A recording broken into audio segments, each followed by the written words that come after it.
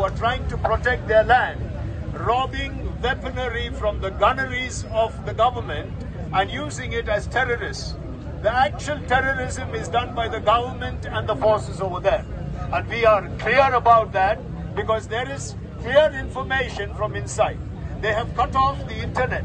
They have cut off the communication. Why are they so afraid? They show that the Home Minister is landing over there. Who wants to know whether he is there? Has he stopped the murder? Has he stopped the kind of atrocities against the people of India? If he has not done that, he should resign first. But he is shameless because they just want power, nothing else. And you and I must stand up for the truth.